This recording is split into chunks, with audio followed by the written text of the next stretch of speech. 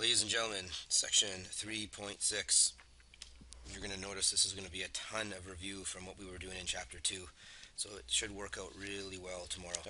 First off, we are going to write out equilibrium expressions, and we are going to compare them to solubility expressions, and you're going to notice that they're exactly the same. So in chapter 2, we had KEQ.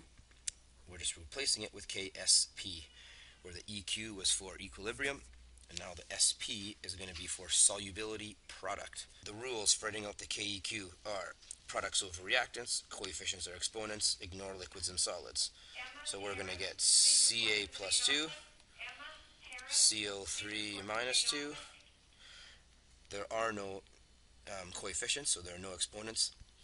So guess what? The KSP is the exact same thing. Okay, it's really nice. Okay, it's nice and happy. The KEQ is the exact same thing as the KSP. KSP is just a little bit more detailed in its meaning. The KSP will actually tell you the number of ions that are in solution. It will tell you the concentrations of those ions in solution. And what we're going to do is calculate the concentrations of ions in solution when you're at equilibrium. So here is a very general outline of the two types of questions we're going to do tomorrow. This will not take very long. Here's my equilibrium equation. Silver carbonate, double arrow into 2Ag plus and CO3 minus 2. The ions are aqueous. So if I'm writing out my KSP expression, it's Ag plus times CO3,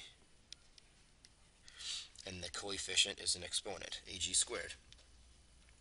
So there are two types of questions that we are going to get in this class. I'm going to give you this number, and you are going to solve for the concentrations, x. Or I'm going to give you these numbers, and you're going to multiply them together, and you're going to solve for the KSP. That is it. Those are the only two styles of questions that you're going to get in this chapter. There's a few more details to add about ratios and things, but if you can understand this, you are golden. So here's a very simplistic example to end off this introduction.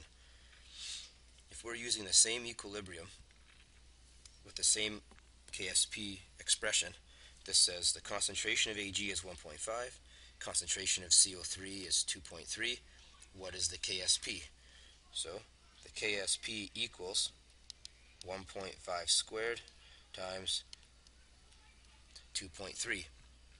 Plug that into your calculator. I get an answer of 5.2. That's it. The KSP is 5.2. We're going to use that number to compare it to other KSPs, like we did in Chapter 2. The bigger the number, the more ions you have. In Chapter 2, it was the bigger the number, the more products, and the more you've shifted right. We're also going to compare it to trial KSPs, just like we compared it to trial KEQs. This is just the introduction to a couple other big questions that are coming down the road. Okay, this is the most important thing. See everybody tomorrow.